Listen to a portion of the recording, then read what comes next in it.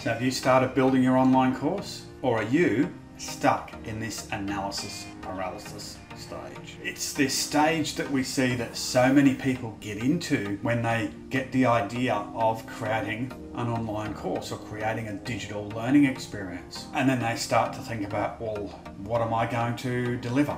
What's the content? How do I get that out of my head? What's the platform? How do I promote the course?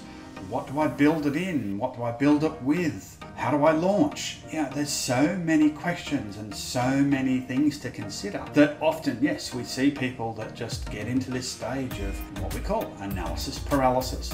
They spend so much time analysing the platforms, analysing the topics, the content, that they end up not doing anything at all. And that's, I suppose, where we provide value and our expertise of building, learning experience over the past 20 years, the last decade of that focused on the digital learning experience, that we can help to cut through some of those problems, to provide our insights, provide our expertise on the tools, the technology, the methods to unpack your knowledge to create that superb learning experience. So if you're interested in getting unstuck, getting out of that analysis paralysis, then drop a comment in the chat below and we'll be in touch.